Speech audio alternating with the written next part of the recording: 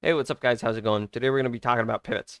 So as you can see, I have my mesh here, and the pivot for this mesh is really, really bad. So the way you're going to transform the pivot widget here is you're going to hold middle mouse and then hold Alt. And then you can move the widget relative to the mesh. And you can do this with any of the accesses, and you can grab the middle as well if you want to do. Now, once you have the pivot where you want it relative to your mesh, you can right click, go to pivot, and then put as set pivot offset. So now when you click off and click back, it'll actually stay right there. Another way you can actually move the pivot relative to your mesh is you can click anywhere on your mesh. Let's do the top right. You can click there, and you can go to pivot settings.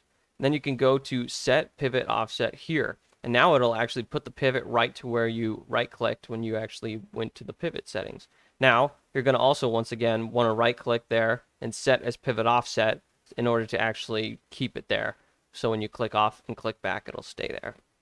Okay, now let's say you want to actually apply this to your mesh itself and not just this one instance. Now, what you're going to need to do is you're going to have to go and open up your mesh. Now, this is assuming you imported this mesh into Unreal. If you have the actual files for this mesh and you're the one who imported it in, then you can go open up your mesh, go to details, go to import settings, go to transform, and then right here, import translation is actually how you're going to move this mesh relative to this pivot here. As you can see, my pivot is very, very far beneath this mesh. I'm going to kind of eyeball it, and so you guys have to as well when you do this. And you can do this as many times as you want, but basically this translation is your pivot. So let's re-import base mesh, and as you can see down here, the pivot is now much, much closer to the bottom and closer to the mesh itself. And as you can see, I could put it to negative maybe 100 even and try and get it closer. Re-import base mesh, and now it's a little higher there. But yeah, that's how you do it. Import base mesh. Now save, and now every single instance is going to have that pivot now. Now let's say you don't actually have the files for the mesh you want to change your pivot for. Like let's say you're using some of the starter content, or maybe you are getting something off the Unreal Store, or maybe you're working with mods and working in an SDK where you don't have the files to the thing you're working with. There's a couple, you can't do the re-import thing, which is the main way you'd normally set up the actual pivot permanently. So there's only workarounds if you don't have the files yourself. One of these workarounds is let's go ahead, right click here, set pivot offset here, then right click again, set as pivot offsets, and it's still there when we click it. One of the ways you can do this is by duplicating the object, and all of the duplicated objects will have the same pivot. That's one of the workarounds. Another workaround is you can actually just go ahead and make an entirely separate actor. Now let's just call this chair. Open up the actor, and let's wait for that to open up. Drag this over here. Open up the actor, add a static mesh, and then we're going to go ahead and actually get the chair static mesh real quick. Get that, put it in here. Ba-bing, bada-boom.